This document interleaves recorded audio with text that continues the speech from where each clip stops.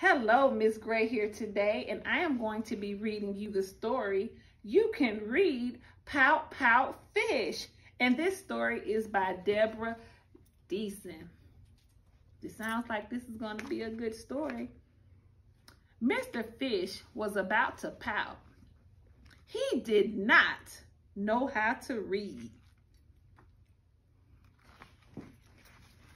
He felt sad.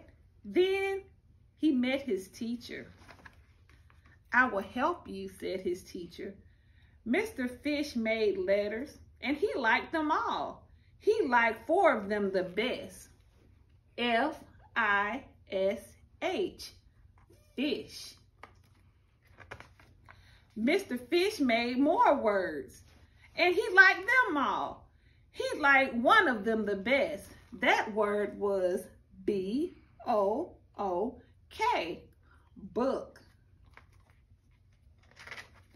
Mr. Fish read books. He looked at pictures. He looked at letters. He looked at words. He began to read. He was happy, but then one day he got stuck. He tried to read a very big word. He tried, but he couldn't read it. He wanted to give up.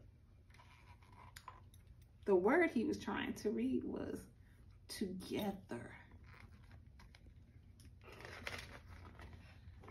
But he didn't give up. He asked his teacher for help. Mr. Fish and his teacher looked at the word. They looked at the letters, and they made the sounds.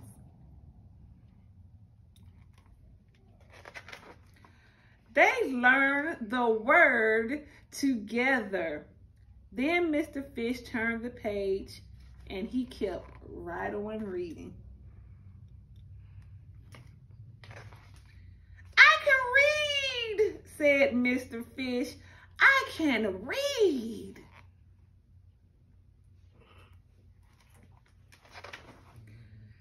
No pout about it. The end.